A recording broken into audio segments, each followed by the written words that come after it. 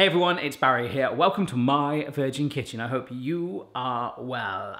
All being well, you should be seeing on the screen right now a no-bake Sandcastle Cheesecake.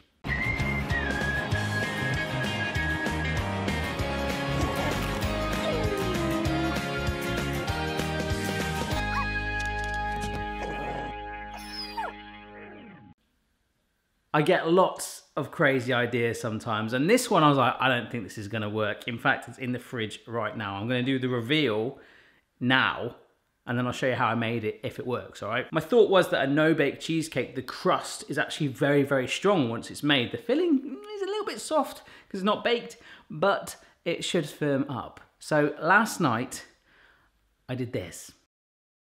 This, my friends, is a standard sandcastle bucket. Living by the sea as I do, I was able to get one of these very, very easily.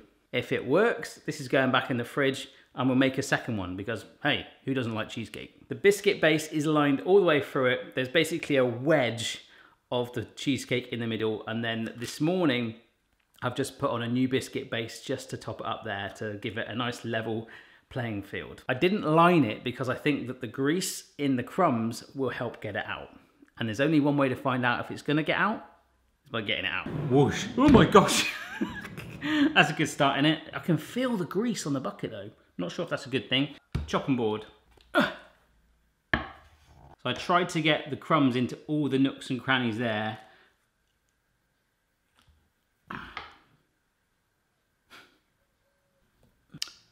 It's not coming out. Yes. Yeah, that's not dropped at all. The plastic is very, very cold. So I'm thinking as it adjusts to room temperature in here, it's gonna actually sort of loosen up and hopefully separate from, yeah. I can also do the old school tactic of, I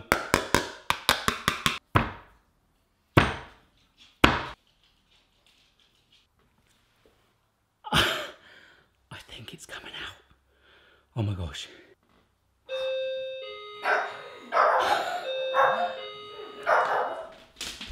My mum's locked out her house. You couldn't believe the tension right now. I've got to go help her go get a house key from somewhere. But it is coming out.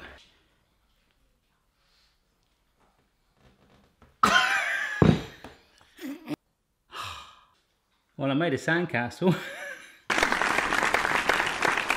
The cool thing about living in a seaside town is you're never short of getting hold of a bucket and spade.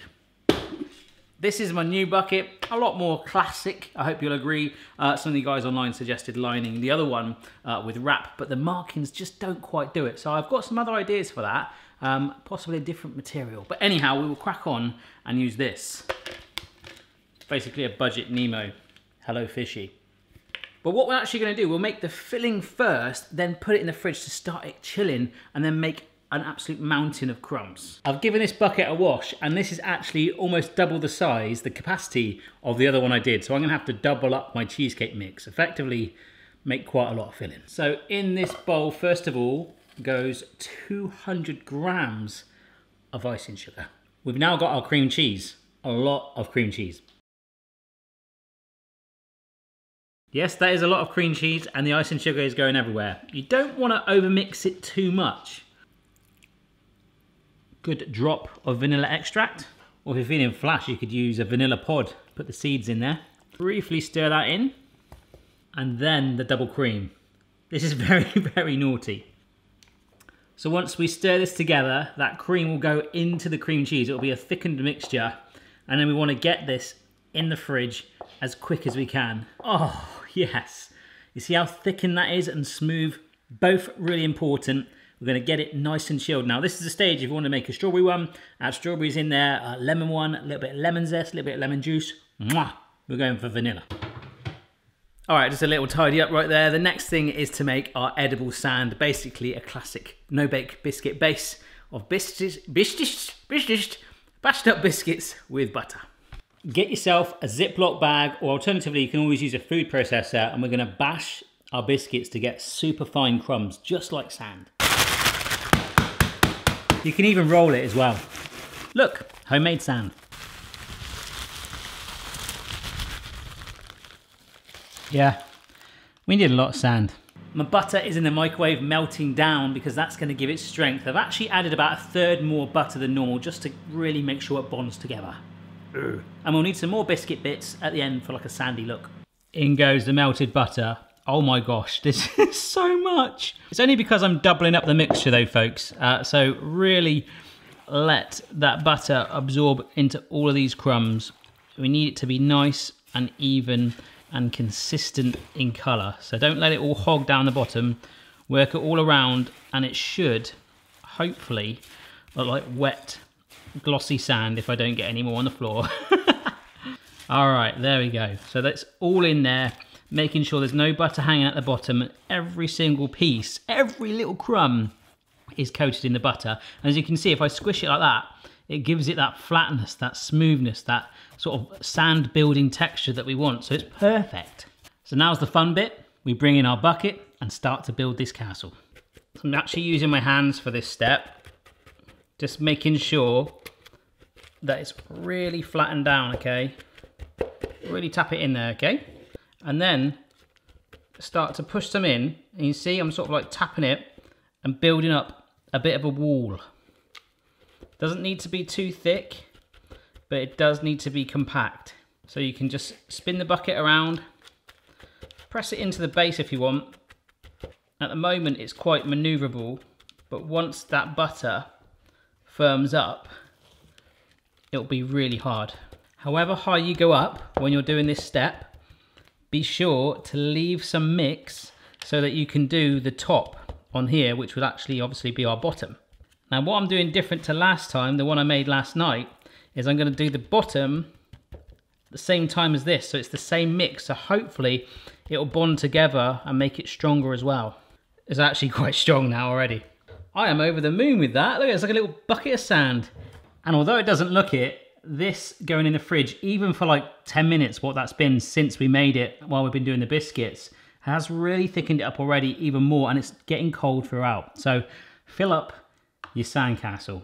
I have made way too much cheesecake filling, so there was no need for me to double it up. Good news is for me, small cheesecake for friends and family. Yes. And one last thing, we get our crumbs from before, and you need to be careful with this. Don't put it right in the middle of the mixture like that.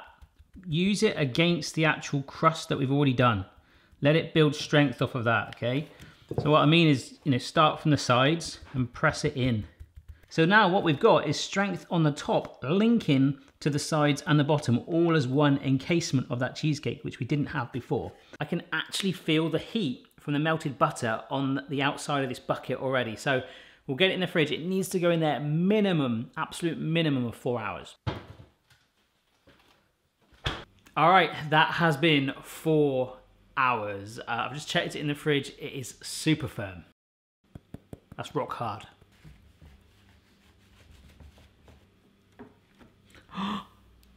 Oh my gosh, did you see that? Ladies and gentlemen, I present to you a sandcastle cake. Look at that. Oh my god, it's not the most even at the bottom, but we can work around that. Yes. Cannot believe that's worked. So I'm just going to make some more sand. Also got some shells and stuff like that. So let's bring it together. First of all, we'll turn our chopping board into a beach.